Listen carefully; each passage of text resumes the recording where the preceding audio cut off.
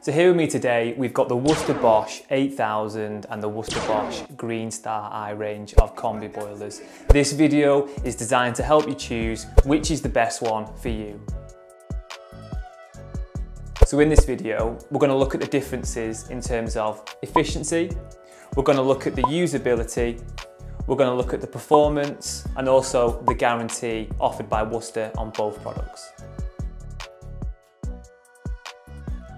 So first of all, let's start with the Greenstar I. Now the Greenstar I is Worcester's most popular combi boiler. It's been around for what feels like an age, but it's solid and it's reliable. It comes in two power outputs, 25 kilowatt and 30 kilowatt. The heating output for both products is identical, so they'll power up to about 15 radiators. The differences between the two is the hot water performance.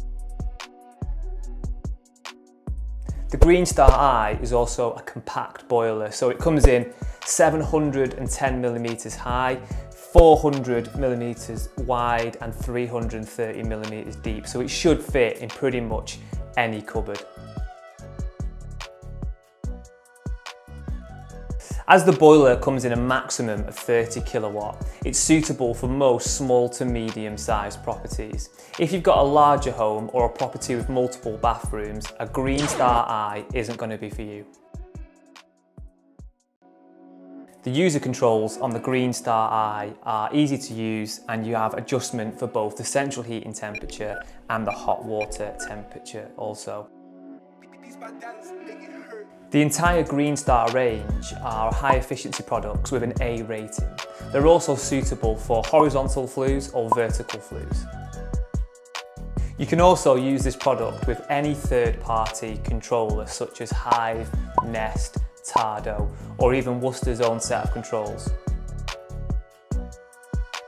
So moving away from the Greenstar, we'll now take a look at the latest generation of Worcester products, the 8000 range.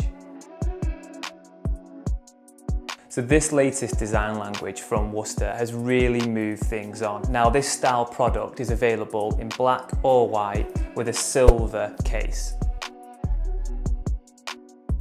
Due to larger componentry, unfortunately the 8000 series of product has grown a little in size. So this boiler is 780 millimeters tall, 440 millimeters wide and 365 millimeters deep, so it's probably not going to fit in a kitchen cupboard.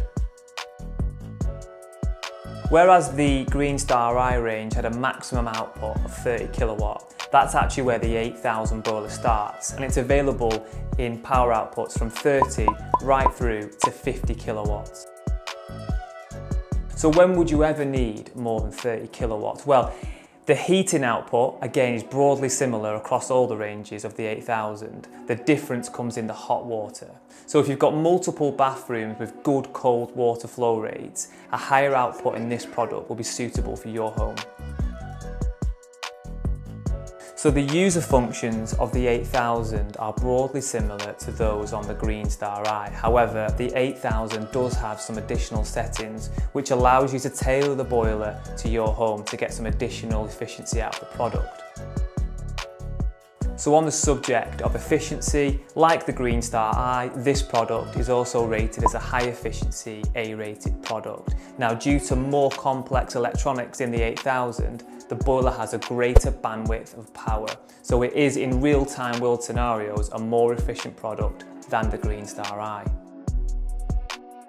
So both of these products have been rated as a Which Best Buy, and they also benefit from Worcester's 10-year parts and labour guarantee.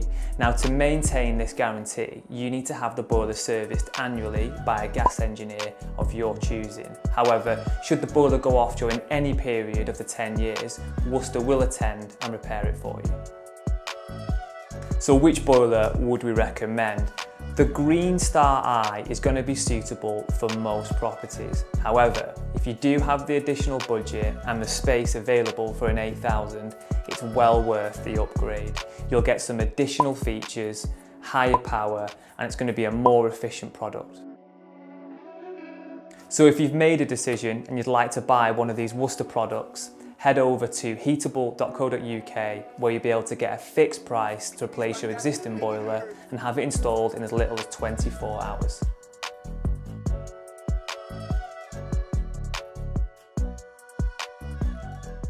Chicken.